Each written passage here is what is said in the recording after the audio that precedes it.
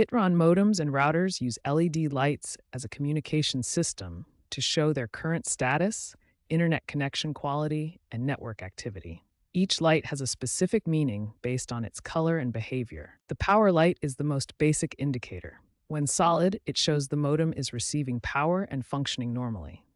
If it's off, there's a power issue that needs attention. Downstream and upstream lights show data signal status. Flashing green means searching for frequency, solid green indicates locked onto a single frequency, and solid blue means successful channel bonding with multiple frequencies for faster speeds.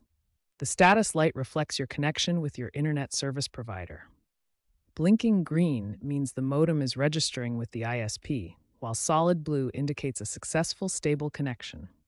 LAN lights show activity on wired Ethernet connections. Flashing green indicates active data transmission, while solid green or blue means a good connection ready for data.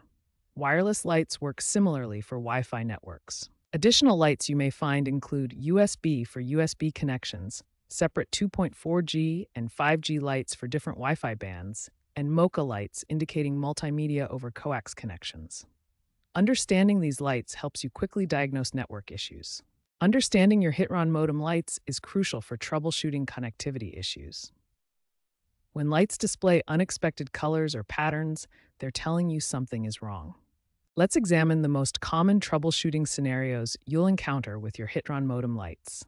First scenario: if your downstream or upstream light is stuck on flashing green or solid green, this indicates a network connectivity issue. Contact your ISP immediately, as this usually means a network outage. Second scenario: if your status light is stuck on blinking green, check for local outages from your ISP or try power cycling your modem by unplugging it for 30 seconds. Third scenario: if a LAN light isn't turning on, ensure your Ethernet cable is firmly inserted and not damaged. A loose or damaged cable is often the culprit. Now let's look at the general troubleshooting steps you should follow for any modem light issues. Here are the essential troubleshooting steps.